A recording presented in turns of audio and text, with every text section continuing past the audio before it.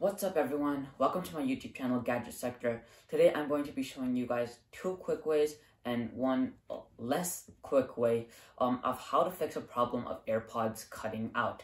Now with these three ways it should pretty much cover everyone, whether it's a Mac problem, a AirPods problem, or a Bluetooth problem. It should be able to cover you. So I think there's a very high chance you will find what you need inside this video. So without further ado, let's get into it. Real quickly though, I want to have a disclaimer. Even though I think it'll work for almost every single person that watches this video, I cannot give you a 100% guarantee. So if you still have a problem and you have figured out eventually how to solve it, make sure to put it in the comments so maybe anyone who this video sadly did not help can get help from you. Okay, now let's get into it. Okay, so the first way, and one of the more simple ways I have for you, is just to basically reset your AirPods, which you've probably tried doing, but for those of you who haven't, I suggest you try.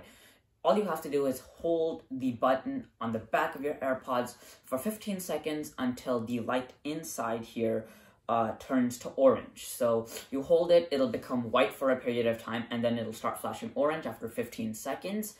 And at that point, you just reconnect it with your laptop like you would normally, and that might fix your problem. Second quick way to fix your problem would be to just click Forget Device on your laptop and then reconnect it. And that also might fix the problem if it's some kind of low Bluetooth connection.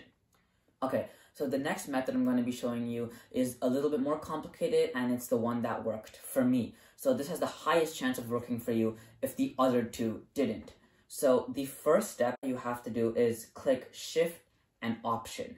So the two keys left and down to Z. So Shift, Option, and then navigate to the top of the MacBook screen, the darker bar where you can see the Bluetooth icon.